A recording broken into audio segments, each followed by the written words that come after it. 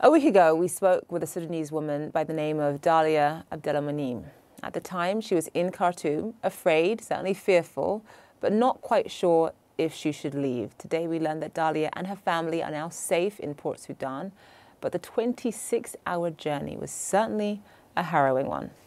Our house was hit by a missile, and the missile didn't go off. It just went through the roof, and we think it's still there in the house. So that became no longer a safe option. We had to move out.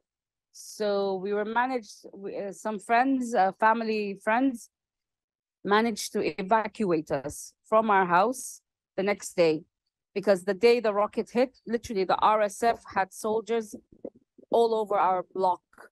They had taken over a house behind us. They had taken over another building, so we couldn't move. And they had also stripped down our cars. They'd taken our petrol. They tried to hotwire the cars, so they ruined it. So we couldn't leave. We were stuck. But these two guys, they just called us like, we're coming tomorrow to pick you up and taking you to a safe place. And that's what they did at huge risk to themselves, because it was easier to leave than to go into our area and then leave again. But they did it. And for that, I'm forever in debt to them. Thank goodness for that fortunate ending there. She went on to say that it's certainly a blessing to be out of Khartoum, but that she is worried about those who cannot afford to flee.